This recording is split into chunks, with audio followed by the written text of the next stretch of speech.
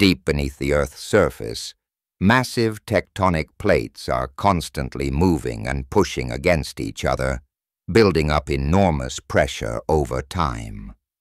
When this pressure becomes too great, the rocks suddenly break and shift, releasing powerful seismic waves that radiate outward from the breaking point.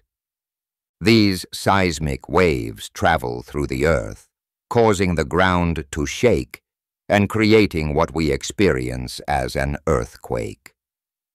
Scientists measure earthquakes using sensitive instruments called seismographs, which record the intensity of ground movements. The Richter scale, which goes from 1 to 9, helps us understand an earthquake's magnitude, with each number representing a 10-fold increase in the earthquake's strength. While smaller earthquakes might only rattle dishes, major ones can cause devastating damage to cities and dramatically reshape landscapes.